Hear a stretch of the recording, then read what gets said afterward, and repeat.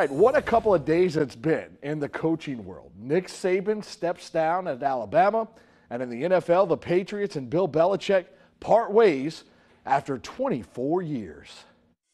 In those 24 seasons, Karen Crow native and LSU great Kevin Faulk played for New England for 13 of them, his whole career.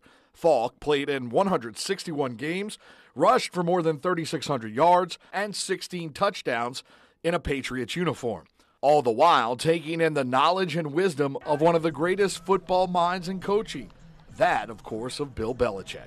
Being a big-time player, SEC football player, coming into the NFL, you think you know everything about the game of football until you run into a guy like Bill Belichick, who's very attention to detail, and he really lets you know about the game of football. Kevin admits it was a shock to hear Belichick is leaving New England, but it took him back to something the future Hall of Fame coach used to always tell the players. He taught us. It's the business. You have to be consistent in this business, and if you're not consistent, you never know what can happen. Your job could be in jeopardy.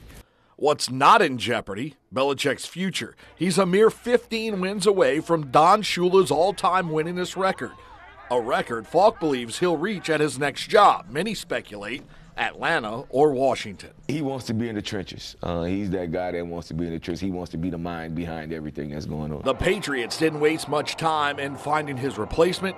Jared Mayo, a guy familiar with the Patriot way, tabbed to replace Belichick. Very intelligent young man. You're going to get a very intelligent coach. It's crazy because about 10 years ago he talked about it.